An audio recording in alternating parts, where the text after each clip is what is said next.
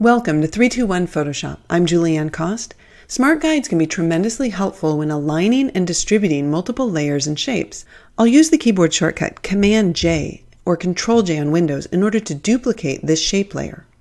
As I reposition the layer using the Move tool, we can see the different alignment options that these smart guides are going to show. If I hold down the Command key on Mac or the Control key on Windows, I see the bounding box of the contents of the currently selected layer. If I move the cursor beyond the bounding box, that will display the distance to the bounding box of other layers. With the Command or Control key still held down, if I position my cursor over the top of another layer, Photoshop will display the measurement between the objects.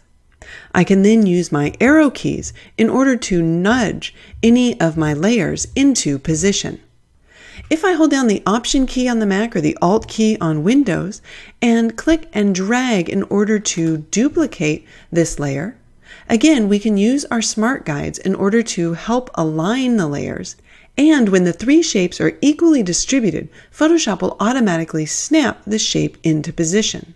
If I select the three shape layers on the Layers panel and we merge these down to a single layer, we can then reposition them using the Move tool, but it displays smart guides for the entire layer.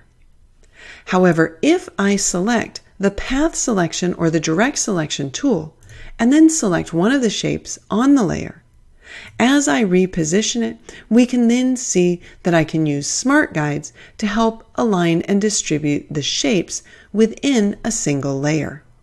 Finally, to change the color of the smart guides, I can use my preferences for guides, grids, and slices, and choose a different color from the drop-down menu, or select any color by clicking on the color swatch.